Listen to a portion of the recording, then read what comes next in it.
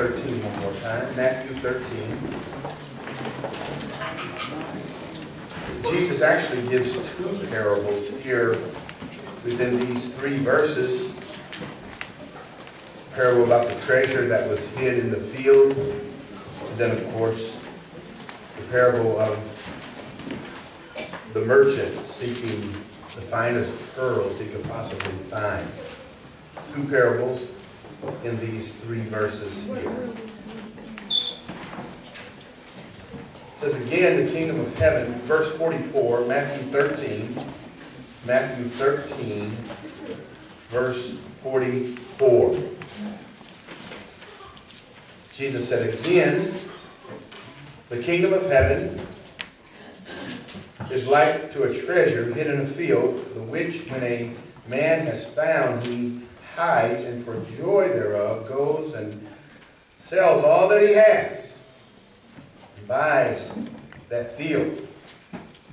Again, the kingdom of heaven is like a merchant man seeking goodly pearls, who, when he has found one pearl of great price, went and sold all that he had and bought it. Pearls were highly valued. In fact, they were the most highly valued gems in the ancient world. And many times, pearls were bought as investments, much like diamonds are today. In the form of a pearl, a great amount of wealth could be kept in a very small place or buried in a field for safekeeping. And of course, the lesson of this one about the pearl is the fact that Jesus Christ is the pearl of great price. Because you notice there, it says, again, the kingdom of heaven is like a merchant man seeking goodly pearls, and when he has found one pearl of great price, he sold all that he had and bought that. Jesus Christ is that pearl of great price. And he's worth giving up everything to have. Amen? Amen? Amen. Wanted Kingdom Men. Part 2. Maybe see. We consider the second part of our message today. I really want to look at again Pastor Tony Evans' definition of what a kingdom man is. We put it up on the screen last week, but let me just read that to you again. His definition of what a kingdom man is. A kingdom man is a man who visibly demonstrates the comprehensive rule of God underneath the lordship of Jesus Christ in every area of his life. I'll say that again. A kingdom man is a man who visibly demonstrates the comprehensive rule of God underneath the lordship of Jesus Christ in every area of his life. When a man comes under the lordship of Jesus Christ, this man's life is changed forever. Changed forever. And it's changed forever because he cannot remain the same. Just can't remain the same because he is no longer in control. He is no longer calling the shots. And that's why the Bible says in 2 Corinthians chapter 5, therefore, if any man, if any person, if anyone is in Christ, he is a new creature. Old things have passed away, and behold, everything becomes new. So, the desire to want to stay in sin slowly fades away. See, that's how you know you are in Christ. That desire to stay in sin slowly fades away. You say, well, Pastor, what if it ain't faded? Then you got problems. If the desire is in you to continue to stay in sin, and if you think you're okay with that, then I want you to know that is not the characteristic of a person that's in Christ. Amen. So you better check yourself and make sure you are in Christ to begin with. Because what God does is, God replaces those old sinful desires with new desires. God replaces that old sinful nature with a new nature. In other words, we now live a life which speaks to eternity. Our focus in life is now eternal and not that just which is temporal. I think about the old songwriter, and he wrote this song, and I remember hearing the deacons many, many years ago as I was a little kid sitting in church, and they would start singing this old song, and it went something like this. It said, "My heart has no desire to stay where doubts arise and fears dismay. Though some may dwell where these abound, my prayer, my aim is higher ground." And that should be the desire of every born-again Christian. We ought to desire higher ground. You know, Miller Beer boasts about being the high life. But I want you to know that stuff leads to the low life. I'm just telling you the truth. That stuff leads to the low life. And I've said it before, and I'll say it many times again, that stuff has never made Bud any wiser. Amen?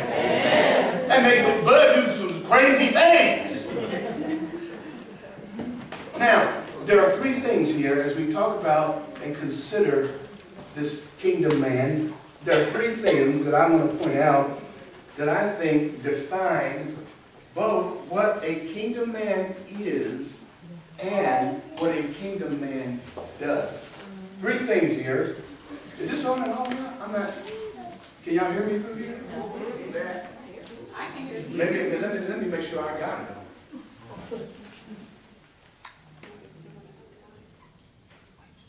Well, it's up. There we go. Was that you or me? It wasn't me.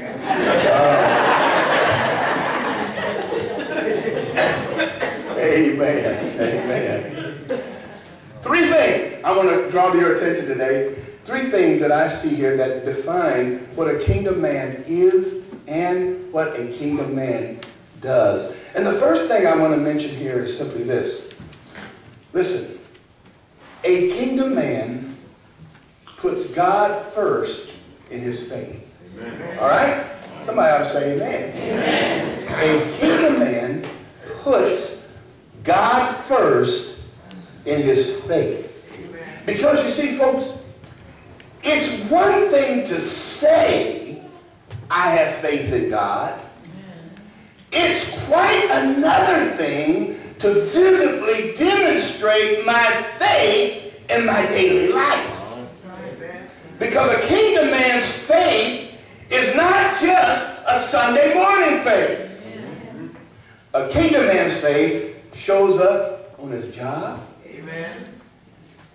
And while he's on his job, he holds his head up high.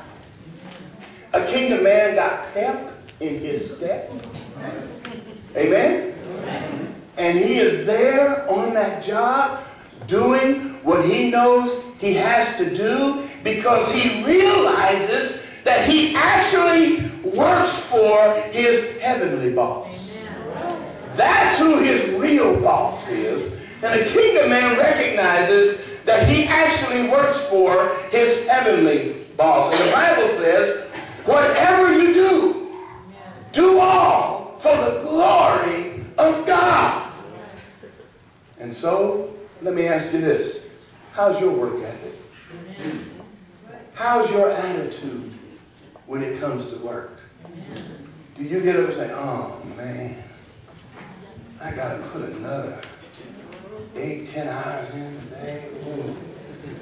Oh man, I don't know if I want to do this anymore. And you take that attitude to work, and you walk in all slouched, barely making it on time, or a few minutes late. You know, that kind of an attitude doesn't represent your Heavenly Father. It really doesn't. Because remember, you work for the glory of God. That's why you work.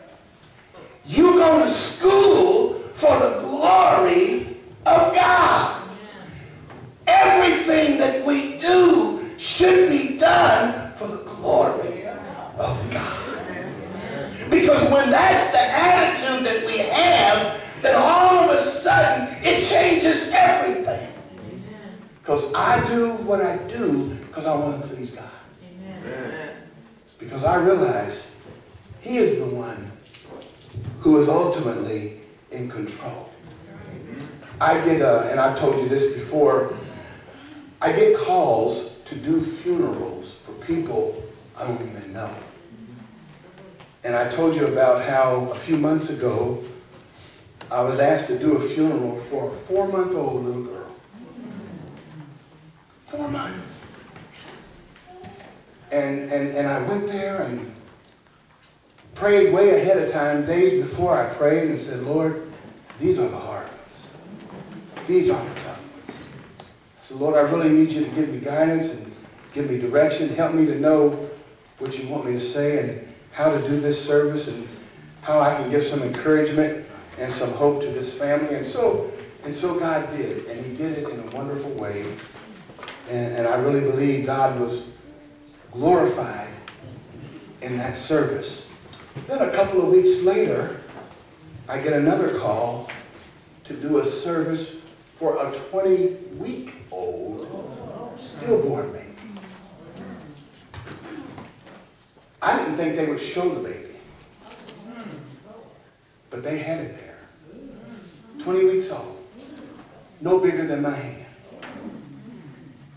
And I said, Lord, once again, help me to bring glory to you. Somebody said, when you do what you do, does what you do please God? And I try to be sure, and I want to be sure, that whatever I do, whatever it is, in word or in deed, I want to do it all for the glory of God. And in those services, I wanted to be sure that God got the glory. Because it is in times like those times, that's when your faith is really tested. And you really can get an idea of what you got and what you're made of. And so, a kingdom man simply puts God first in his faith. And he puts God first in everything that he does. Amen? Amen.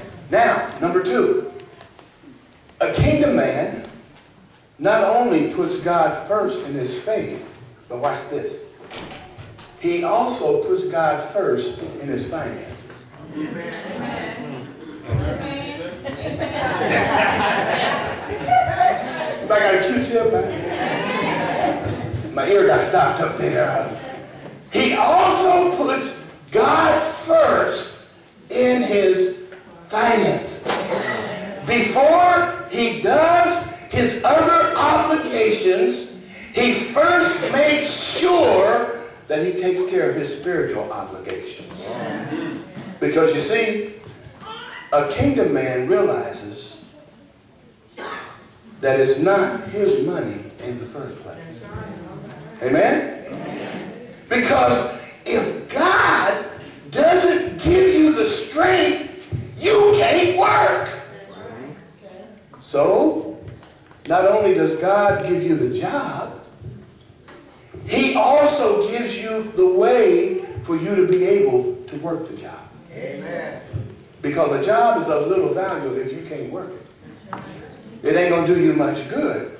And what a lot of people do is they get a good job and then forget about the one who got them the job. That's what a lot of times we do. You forget about the one who made it all possible. Then some even have the attitude, well, what I do with my money is my business. Oh, foolish one. Without God, you can do nothing. You see, I would rather give it to God than have God come and collect it. I'm just trying to save you some heartache. I'm trying to save you some trouble. Put God first. Put Him first in your finances. That's what a kingdom man does. You might be able to avoid man's collections efforts. Tell a man no.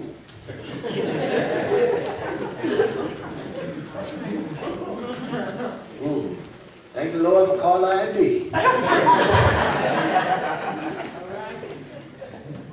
You might be able to avoid man's collection efforts.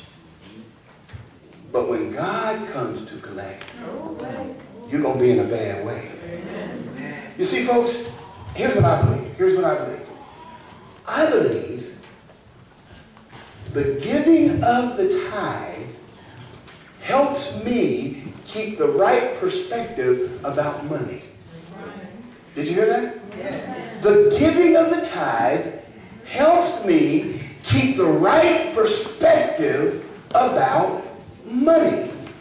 Because when you have the wrong perspective about money, that's when your money gets funny. You don't have the right perspective. But when you give and you put God first, and you give that which God says, give that. And God says, try me. God says, prove me. It's almost like He's daring us. And I will bless you in ways you couldn't imagine. So what happens is, if I hold back, guess what God does? He holds back. But Pastor, I don't think we're going to make it. It's just too hard. We just, there's always too much month at the end of the money. I don't think we're going to make it. Well, where's God in this? Where's God in this? Duke gets theirs. Whatever cell phone company you got, they get theirs. And you just kind of go down the list of man gets what's coming to him. Why can't God get what belongs to him? And why can't he get it first? Amen? Amen? He ought to get that first. That was one of the things I liked about Miss Minor. She would always say, well, Pastor, I know the Lord's been good to me. And I'm going to be sure that I give to him what belongs to him. And she would just say that. And not only would she say it, she would do it. She would do it. And she would always talk about how God blessed her because she was so faithful. She was so faithful in her giving. And there are some people here in church who, when they know that they're not going to be here, when they know they're going to miss, they send their tithe. They do. They do that. And there are some people who are in this church who, when they know they're not going to be here, they don't send their tithes. And it's too bad. Well, you know what? Really, it's too bad for you.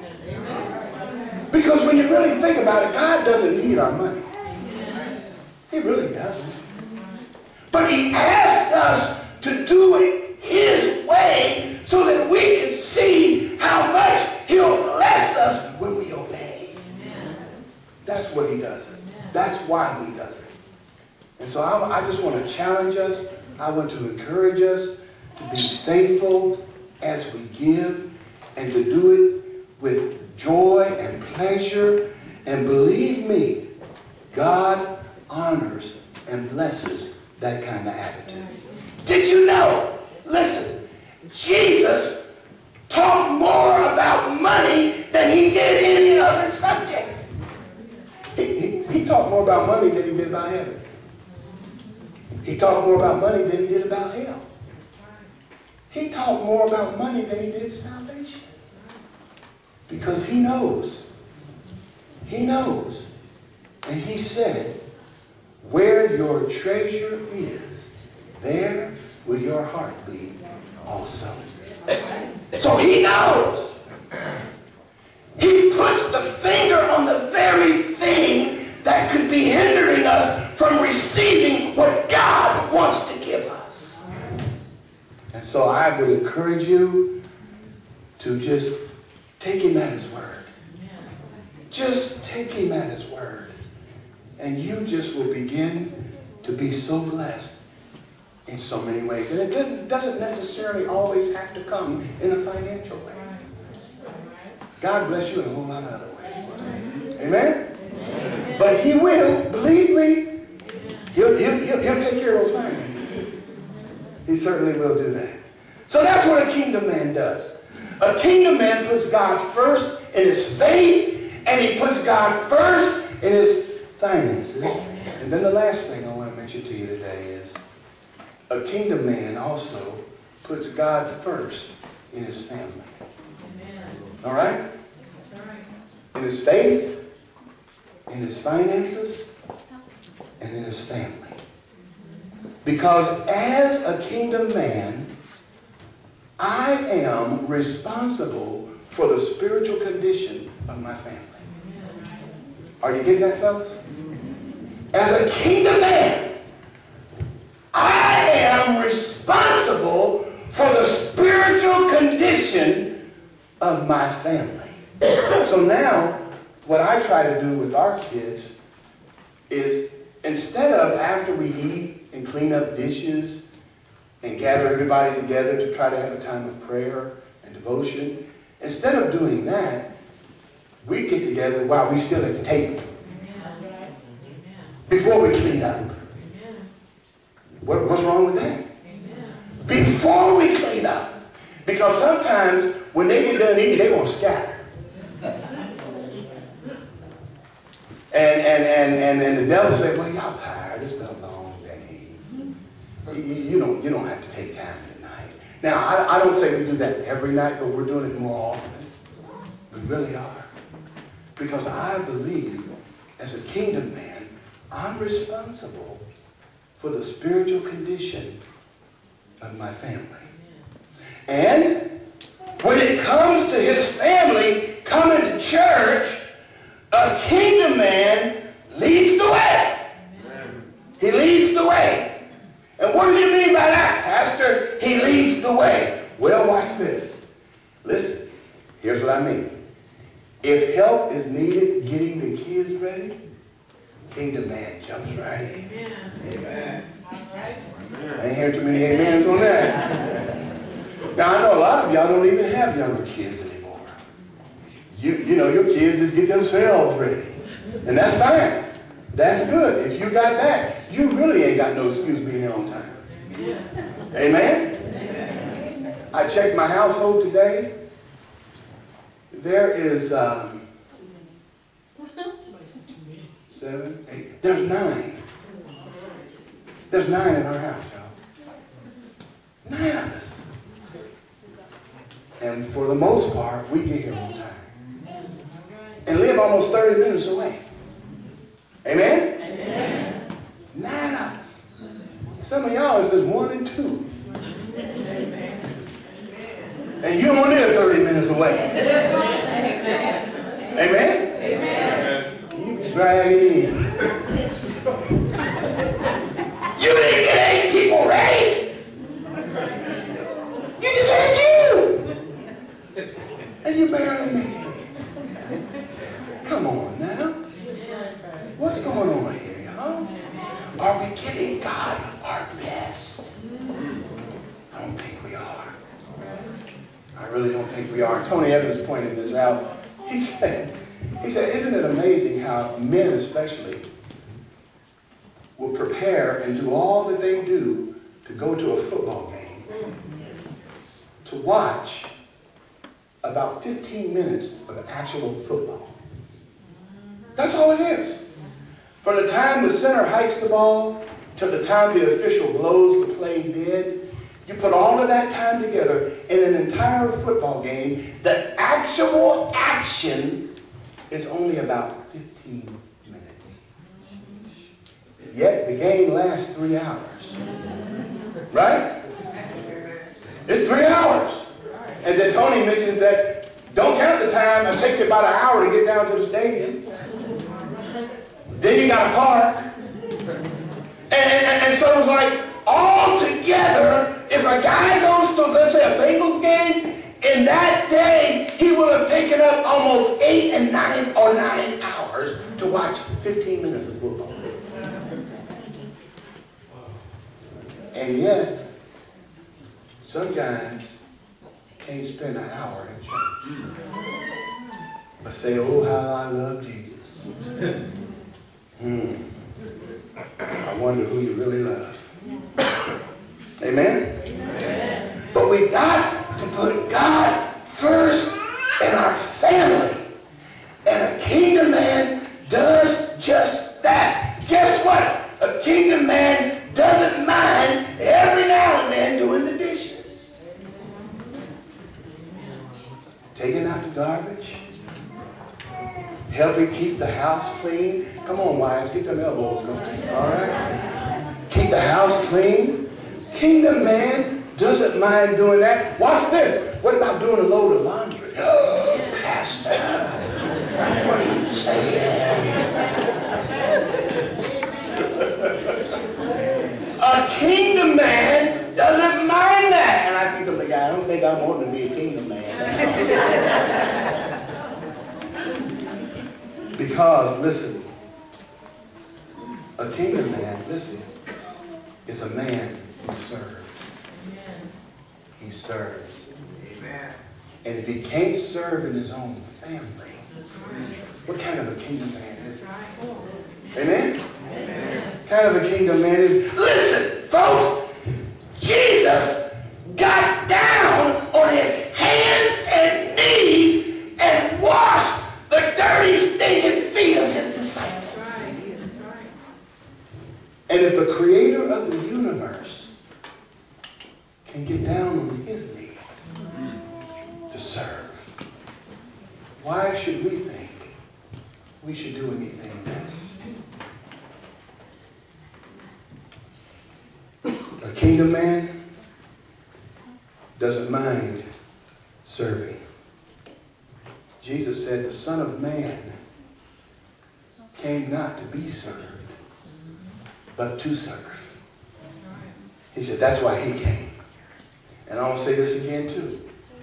You are not serving the Lord by merely showing up on Sunday morning. That's not serving the Lord. And that applies to men and women there. That's not serving the Lord.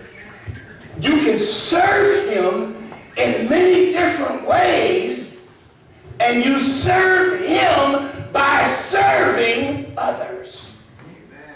That's how we serve him, when we serve others. And how we treat others is also how we treat Jesus. How we treat others is also how we treat Jesus. Pastor Evans said that the path to a better world starts with one kingdom man. Amen. And I'll say this and take it a step further. The path to a better family starts with one kingdom man. Amen. And the path to a better church starts with one kingdom man. And that's why if heaven had a newspaper, on the one ads section, in bold black print, you would see the words, wanted, kingdom men. That's what you would see. Now, here's the thing, though. You can't even think about being a kingdom man until you know the king. Do you know the king? Do you have a personal relationship with the king? And of course, the king is the Lord Jesus Christ. He is the king. And if you don't have a right relationship with him, you can forget about being a kingdom man. It starts with him. It starts with him. If you trust him, he'll save you. And what he will do is he'll set up his kingdom in your heart. And he will rule as a loving, kind, gracious king. And guess what? You won't mind serving him. Amen. You really won't mind. Let's pray together.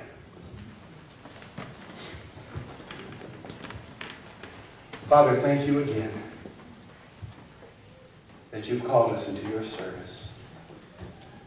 You've called us, both men and women, to serve you and to be about your business. And while we've been focusing these last couple of messages on the man, yet, Lord, I know that you desire also for the woman to have a servant's attitude and a servant's heart. And so I pray today for both men and women, boys and girls, Lord, that we would look at our lives. We would examine ourselves and see what it is and see where it is that we need to surrender more of our lives to you. And God, that we won't hold nothing back, but that we'll put you first in our faith. And we'll put you first in our finances. And then, Lord, that we'll put you first in our family. And God, I just pray that you will touch the hearts of each person here. And that we'll realize the joy and the privilege of serving you. In the name of Jesus, we pray. Amen. Amen. Let me ask you